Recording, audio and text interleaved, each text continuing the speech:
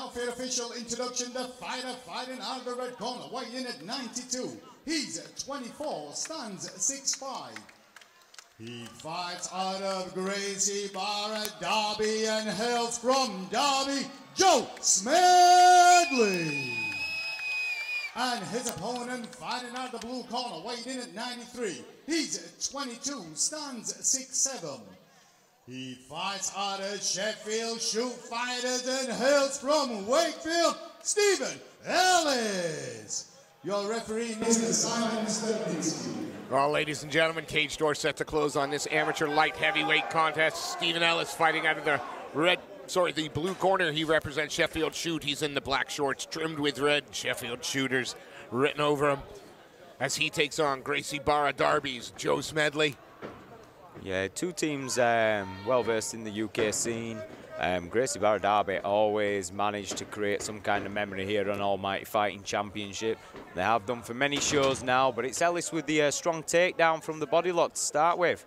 Yeah, and although you got to imagine that being a Gracie Barra man, working from your back isn't a new position, is not where you want to be right at the start of an MMA contest. Oh, 100%, 100%. But we've got two very jiu-jitsu-based teams here. Sheffield Shoot Fighters is a very jiu-jitsu-based team, and he's looking just to Steve Ellis just looking to tie up the Kimura, go into the straight armbar.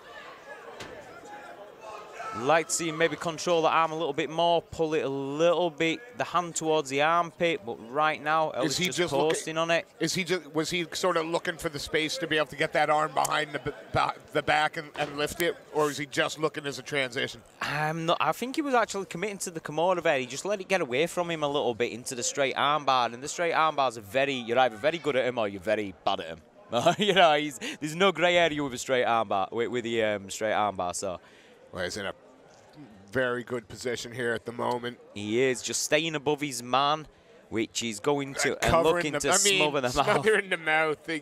A want-to-know amateur. It's a lovable, dirty tactic. The game. That's awesome, though. It is. And you know, you've got to be in there, and you've got to exhaust all options to make it go your way, right? You know, I'm not. I do it. Yeah. Nothing dirty about it. It's not against the rule. I just think. Again, it shows the games. It shows the amateur second fight. Yeah, I'm gonna cover the mouth. Now Ellis could do with maybe reaping that leg of Smedley's, but Smedley's managed to free it and could be looking to stand. It's just that Ellis is above him, so when he stands, he gets his back taken or he carries the weight. But Ellis looking to transition to the rear naked choke, and Smedley just looking to fight the hand right now. I mean, everything that Ellis did there was to set up getting the neck. I mean, and he looks like he might have it in right now. It looks tight.